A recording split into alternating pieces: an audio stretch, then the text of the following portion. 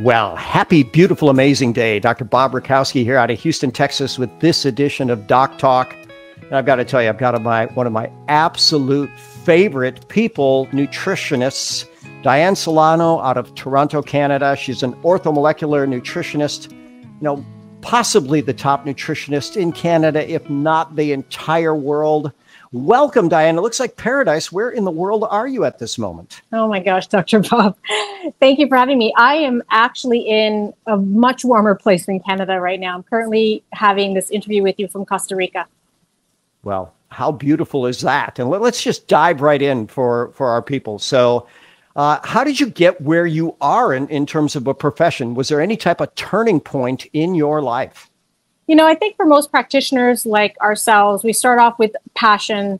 Usually there's a reason behind why we start the health and wellness path.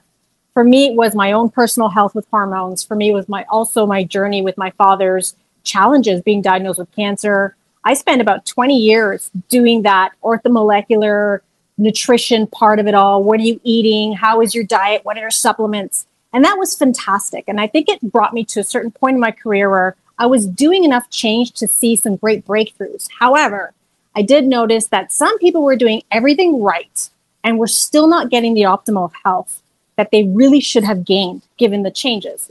And then I saw the other extreme. There were people that really weren't doing great things professionally, right? Doing the right supplements, the kind of diets, yet they were still thriving. And it really made me question, the health and wellness model. And it wasn't until I actually learned the works of Dr. Joe Dispenza, I started to dive very deep into his work around the neuroplasticity, the mind-body-spirit connection, our cellular health and how they're so closely linked.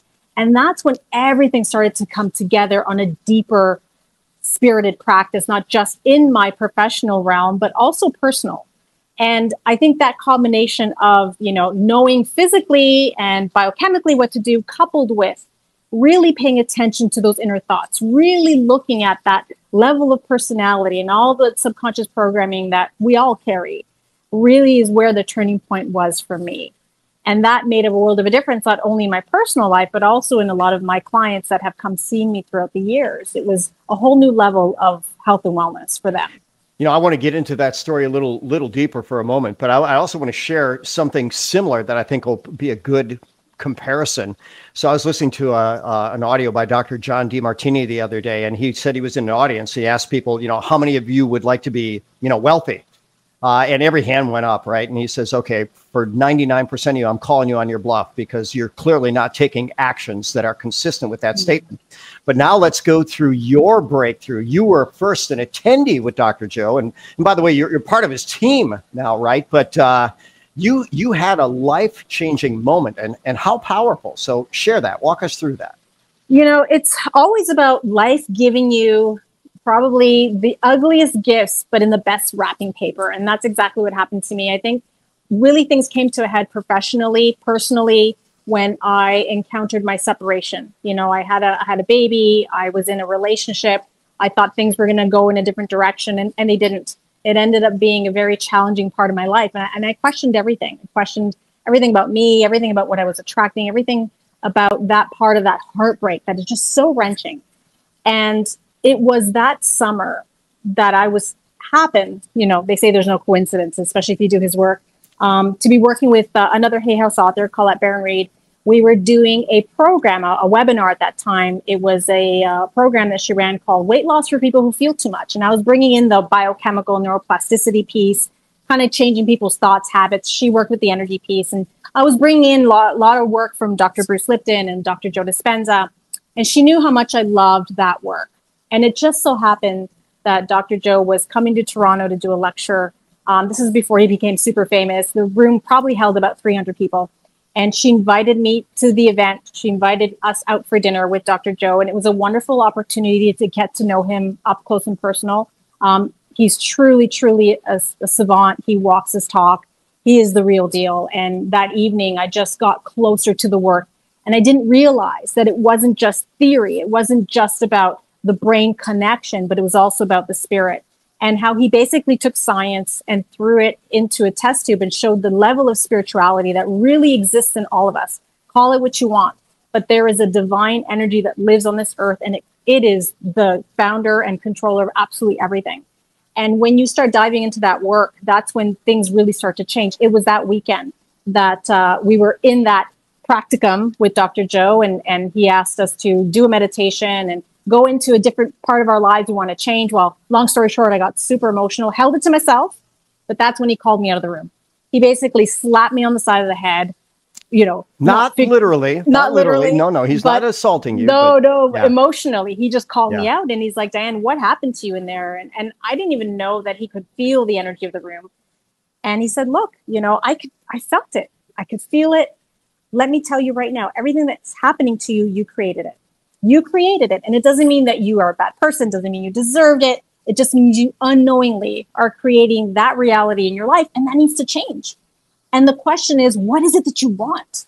And you may not even know what you want, but I want you to think about what you want to feel. And that's when, I don't remember the rest of the words, but he basically set me back in there and really shook me to the core. And sometimes in life, we need that person, that mentor, that thing that just wakes us up and question how I got to where I am, who I am, what is it that I want, how much more powerful I really am, and never knew that I was.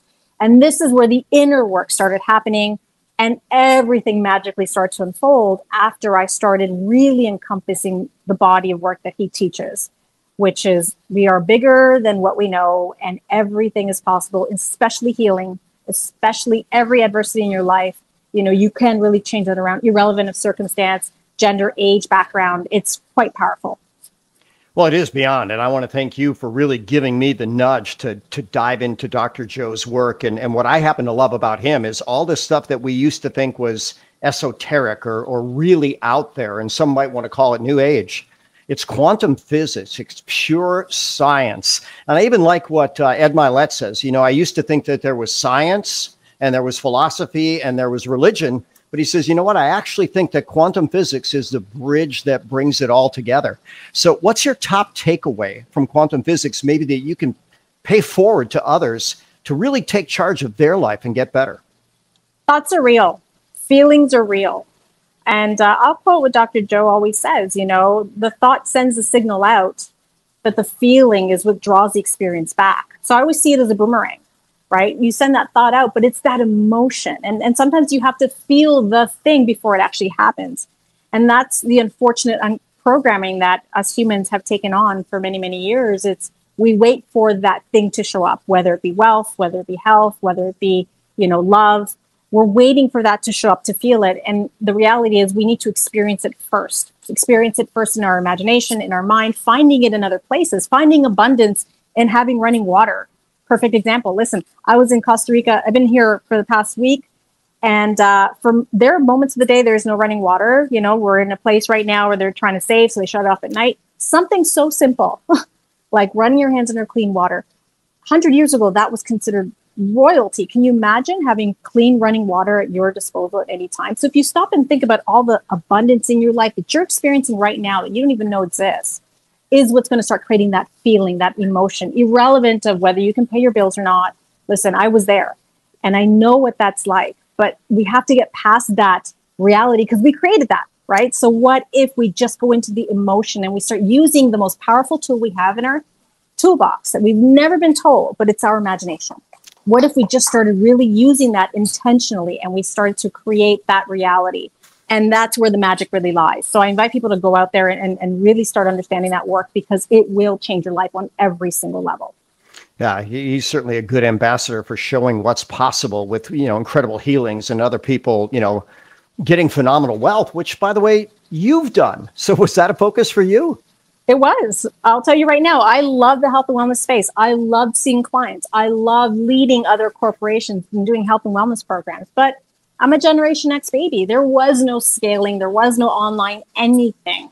So it was very much belly to belly. It was very much seeing the old paradigm of brick and mortar practice. And, when I had the baby, that's when I realized I can't go back to 12 hours a day, 8 hours a day, hustle, grind as much as I loved it was because I'm the mom now. How am I actually going to not only pay my bills, but I wanted to be abundant. I was so tired of hitting the same financial ceiling for the past 20 years. And I didn't understand how wealth consciousness worked. And I just remember struggling, borrowing from Peter to pay Paul, just passing on from low interest credit card to low interest credit card.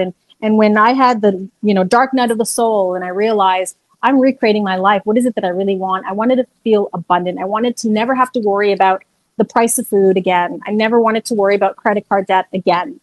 And I didn't understand the word scale and leverage, but I knew I wanted to have experiencing a new level of abundance and wealth. And again, I didn't know what that was, Dr. Bob, until you, who have been my mentor for the past 20 years easily in the functional medicine space. And thank you for all the work you've done for not only for myself, but many of my colleagues. It was you that I approached, at that time. And I just point blank asked you, how do I make money in the field of health and wellness? Because I don't have a tech background. I'm not a marketing agent. I don't know where else to build, my foundation if all I know is the health and wellness space. And that's when you introduced me to the Mushroom Coffee Organo brand. That was my calling. That was my answer for what I wanted, a community, an empowering place, a place where I can scale and leverage, a place where I can bring in abundance, a place where I can still make a difference. That's what I was looking for. And it all came under that umbrella. So that's really where the journey started. And thank you so much for that, because that led me to understanding wealth creation, understanding how to take what you make and make it leveraged for you. And that's the reason why I'm here, Dr. Bob, is because without that, I would have never been able to come and start building a second home in Costa Rica. I would have never been able to take this time away from practice and start having different life experiences, right? That location freedom, that time freedom, that's the new wealthy, that new emotional freedom. Like, I love what Sachin Patel says, whatever controls your nervous system controls you. Guess what? It's no longer crappy relationships that control me anymore. It's no longer credit card debt that controls me anymore. It's no longer worrying about where I'm going to be able to, fund the following thing. It's not worrying about, taking care of my aging mother, because I found Dr. Joe's work. And through that, I called in these beautiful different platforms and souls like yourself. So thank you, thank you, thank you. Oh my gosh. Thank you for paying it forward so beautifully. Here's an interesting thing. I've had conversations with people where my life wasn't where I wanted it to be. And you know what? The last thing I wanted to hear was, well, it's your fault. Right now, Dr. Joe said that in a very polite way. So how can we get people that message without essentially putting them on the spot? I get on my defensive. Hey, it's your fault. What are you talking about? It's my fault. I can't control this. What can you control? How do we deliver that? Yeah. I remember him saying, you created it. And you unknowingly are creating it. You unknowingly are creating it. You unknowingly are singing that same song that you keep repeating in your mind over and over again. That's the song that needs to stop. If it's the lack of income or the lack of financial, maybe it's financial stress you're playing over and over your head, that needs to stop. As real as that feels, it needs to stop. You need to start creating new thoughts, start feeling new emotions. And like I say, it could be so basic, like having food on your plate, so basic, like sleeping in a warm bed. And those are the vibration signatures that start to change that field and that level of attraction. So I always use the analogy of radio station, right? We are all like a radio station, or even better yet now, because even the radio is starting to phase out. So there's probably some millennial going, I don't listen to the radio. Like your algorithms, right? Your cell phones or your social media. What are you constantly looking at? Because the algorithm knows what you like. So it keeps bringing you more of that, right? So if you love cats and you keep looking at cats, well, guess what? You're calling in more cat videos. But if you want that to stop, you need to start looking and playing with that algorithm, focusing on the things you want to start creating. Well, now you got to change that signal. You got to change that scrolling, those choices. That's where you start to attract differently. And that's where I say, it's not just our thoughts, because you could be thinking, oh, I'm abundant, but you're not feeling it. It's the feeling. Your only job on this earth is to be joyful and happy and to connect to that deeper part of you, that deeper divinity, whatever that looks like. I don't care what creed, what culture, what religion, give it whatever name you want. But it really is the electromagnetic field that comes in some divine nature that we can't even explain. You study deeper. And us in the functional medicine, medical space, I love the material because his material goes deep into the science. And I needed that. My analytical mind needed to understand how. And then when it started to come together and I started reversing engineer, I couldn't believe how magic this world really is and how magic and powerful each and every single one of us are. So I really encourage people to go out there, understand the work, dive deeper, understand how magic and powerful you are, and go out there and start creating whatever it is that you want. As long as it comes from love, it'll never be wrong. Well, I love that. That's some of the best wisdom ever. What's the best way for people to connect with you? Wow. I'm now building my social media. Yes, I got the memo enough from all my other youngin friends going, you got to get moving with it. You can find me on Instagram. It's Diane Solano, Diane with 2 N's. That's one way of finding me. So it's ITSDIANNE Solano, yep. SOLANO. Got it. Yep. That's probably the easiest way. All right. Any final wrap-up words of wisdom to share? Well, whatever you want in this world, it wants you. It really does. What is your deepest heart desire? Think about that. Play with it. Enjoy whatever magic it is that you want to experience and create. And go out there and be the best version of you and have fun, because we're really meant to also enjoy this beautiful dimension. And I just encourage everyone to just stretch themselves over and beyond what they think is possible and make magic happen, Dr. Bob. Well, you're amazing at that, and you have helped so many achieve so much. So I'm super proud of you. I'm honored to be your colleague and friend, and I think we'll be talking again. So absolutely, so much to share. Thank you. Always enjoy paradise. Thank you. Thank you.